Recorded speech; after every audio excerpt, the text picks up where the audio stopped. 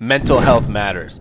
Tyler Lockett and the Seattle Seahawks have made it very clear that they want to make sure that mental health is taken care of in the NFL. After the Seahawks started Mental Health Matters, Tyler Lockett opened up about what that meant to him. Lockett was open that 2 of his 7 years in the NFL he played through anxiety and depression, and he even thought about quitting during those times.